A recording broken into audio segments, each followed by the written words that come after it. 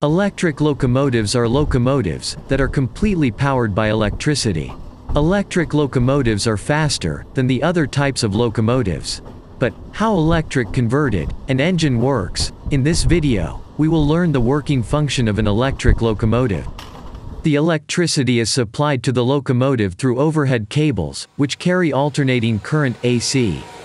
These cables are connected to a power station that produce the required electricity.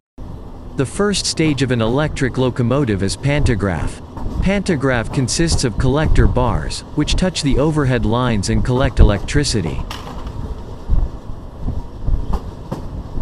It runs over bus bar on the roof of locomotive, through surge arrestor and vacuum circuit breaker. These devices used to protect the locomotives from short circuit and overload currents.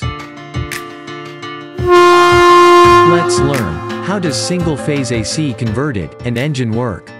The output current from the circuit breaker distribute to its transformers, which establishes the voltage required for its operation. Then, the alternating current is transferred to a rectifier, where it is converted to direct current DC. Further, the DC is converted to three-phase AC by auxiliary inverters. This current is used to regulate a traction motor connected to the wheels. As the motor rotates, the wheels are driven. The traction motor and the transformer produce a lot of heat during their operation. For this reason, cooling fans are installed to regulate their temperatures.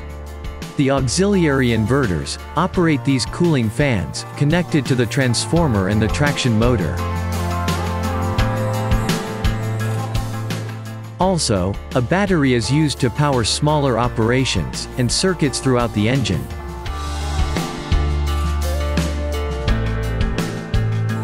Friends, one share can increase your knowledge, so please share this video globally.